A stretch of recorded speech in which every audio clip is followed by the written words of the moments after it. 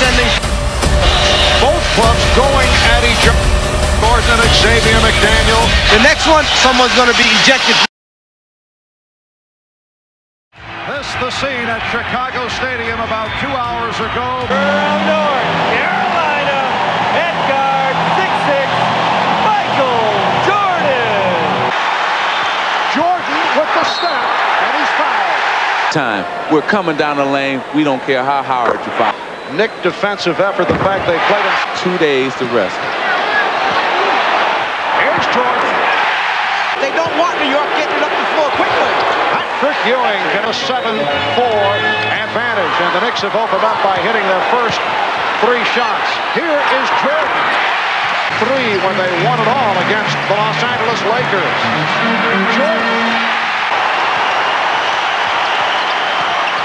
Jordan with the spin and the bucket.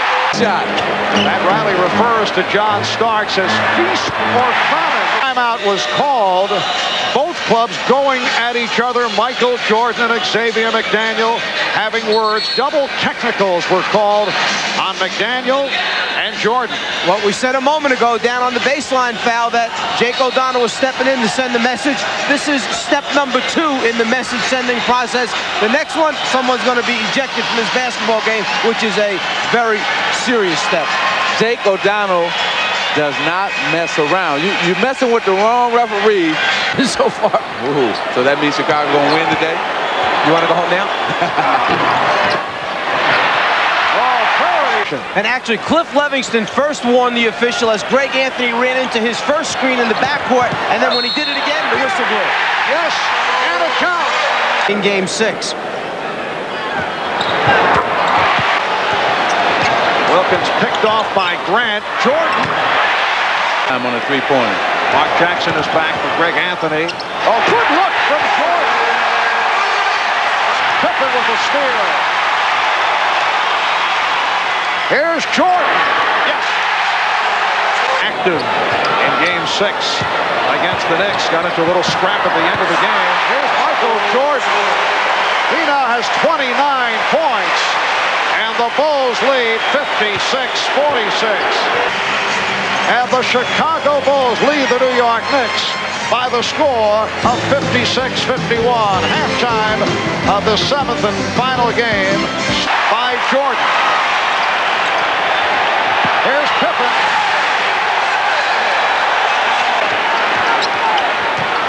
Paxson. Rare to see him off the dribble. And it's tipped home. Getting set to come on, so Ewing will sit down. Here's Jordan. What a feed for Grant. But he stepped out. He came from out of bounds, and the basket does not count. Marv has come on for Bill Cartwright.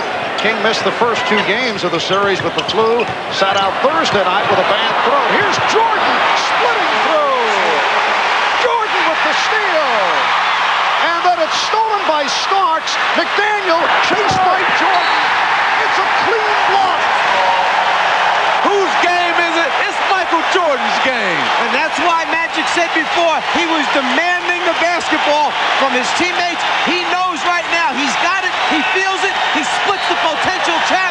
And then after scoring, comes right back with a terrific. One of the most remarkable sequences that you will see. Michael Jordan doing it in every phase of the game. First the bucket, then the steal, then he lost it, and then he's able to hustle back and come up with the rejection. He's got to show you again. First he gets the inbounds pass, then he starts to dribble. He splits the double team right there. First move. Now he continues for the score. Then he turns around and looks for the basketball, picks it off like a wide defensive back in football, but loses it. Still hustles back and makes up with effort by preventing the sure layup for the New York Knicks. The 2 days off recharged his battery. His energy level is up. At 8, Jordan for King. Rebounded by Grant. Yes, and a count.